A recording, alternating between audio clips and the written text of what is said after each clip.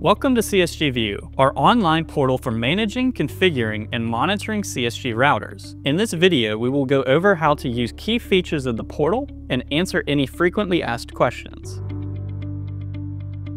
Let's start with how to log into CSG View.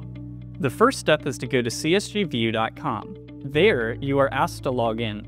After purchase, you are emailed login credentials. Please log in and register your account within 7 days of receiving your email. If you never receive the email or the credentials are expired, contact CSG support and we will be able to provide you new login credentials. Once you log in, you will see the dashboard. On the top of the dashboard, you will see the device status panels. These panels will show you the number of devices that are online, offline, unsynced, and deactivated. On the left side, you will see the portal menu. At the center is the map where you can add pins for departments and groups. How to monitor routers. If you want a list of all devices, click on the Devices icon on the left menu. While on the device list page, you can sort the devices by name or online status. If you want more information on a specific router, click on its name while it's in the device list page. You will be navigated to that router's data profile where you can learn information like telemetry data, memory usage, battery life, load average, and uptime. The modem will need to be powered on and connected to access this information. How to rename the router. From the Devices page, click on the Manage button on the far right column on the same row as the router you want to rename. Then click Edit Device Info. In the panel that pops up, you can change the name of the device. Hit the Confirm button to apply the change. How to update the router firmware. From the Devices page, select all routers of the same model that you want to update by checking the box to the left of the router's name. Next, click on the Upgrade button and then Update Firmware. In the panel that pops up, you can schedule updates by toggling on the Scheduled Running, then selecting a date and time. Select which firmware you want to update the routers to by selecting the version dropdown and clicking on the desired firmware version, then hit Next. In this panel, confirm the information, then hit Apply. How to create and manage groups. Groups cluster devices together, making it easier to monitor or alter many devices at the same time. You can apply settings templates to a group and all devices in that group will change to those new settings. From the dashboard, click on the Groups button on the left menu. Depending on how many groups you have, this page may take a second to load. Click the Add button in the top right of the Groups page. Give the group a name. Select which devices you want in that group and which firmwares for the group. Then click Confirm. After creating the group, you will need to add devices. To do that, click on the Device button on the left menu. On the device list page, select one or multiple devices using the selection box on the left of the device name. After you have selected every device you want in the group, click on the Manage button on the bottom right of the page. Then click the Move to Group option. A panel will pop up with all of the groups, as well as an option to make a group.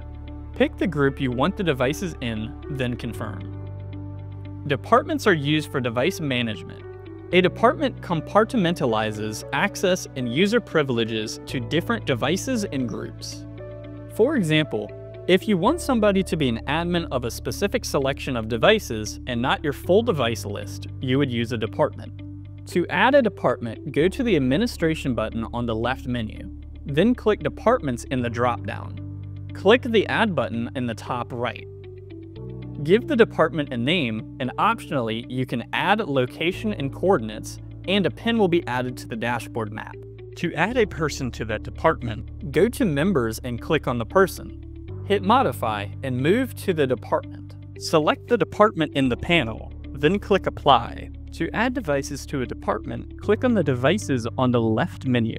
Find the devices you want and select them by checking the box to the right of that device. Then click the Manage button and then click Move to Department. Select the department in the panel, then click Apply. How to add an admin.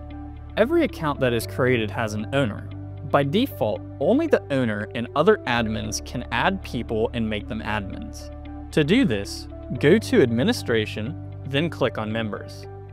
Once there, click Invite on the top right of the screen. Add the user email in the New Member section. and then set the invitation expiration. Then hit Next.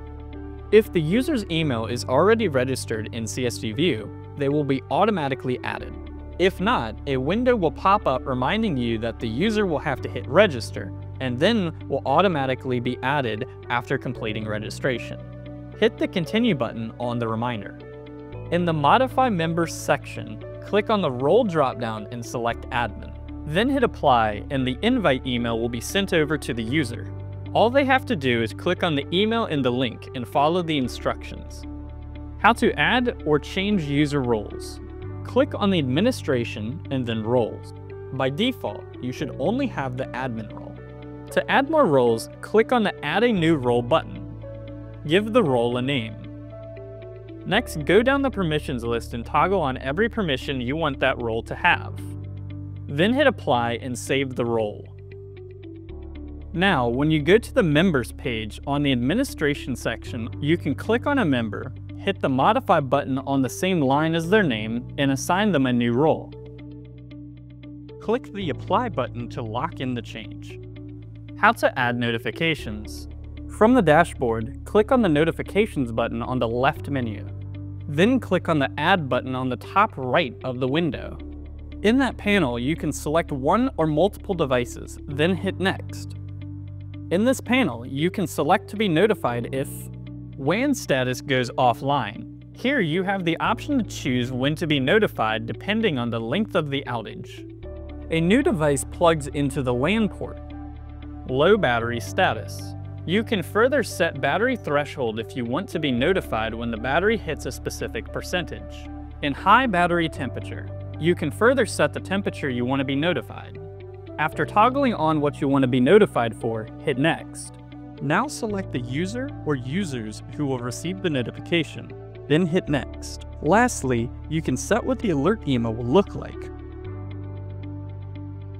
Hit Apply to lock in notifications. How to change the Wi-Fi password. From the device list page, find the router you want to change and click on its name. That will pop up the data profile. Scroll down to the Wi-Fi status section. Hit Modify under the desired Wi-Fi. Change the password in the text box labeled Wi-Fi key. Then hit Apply to lock in the password change. To change the password on multiple routers, you will need to create a settings template. Click on the Settings Template button. From the Settings Template page, click on the Add button in the top right. Give the template a name and set which device and firmware. Hit Next. In the next panel, click on the Wi-Fi you need to change. Enable the Wi-Fi, select the Wi-Fi security, and type in the password. Leave all other fields blank. Hit the Check Settings button. Hit Confirm to save the settings template. Next, hit the Groups button on the left menu. Check the box to the left of the group name. Then hit Settings, then Apply Template. Select the settings template, hit Preview, and then Apply. How to create a guest network. Starting from the dashboard, click on the Devices page on the left menu. From there, find the router you want to affect and click on its name. This will pop up its data profile page. Scroll down to the bottom of that page and there should be panels for 2.4 GHz and 5 GHz Wi-Fi. On the top of those panels will be a tab for guest Wi-Fi. Click on that tab. Once turned on, you can change the password and guest Wi-Fi name. How to remote connect to a router.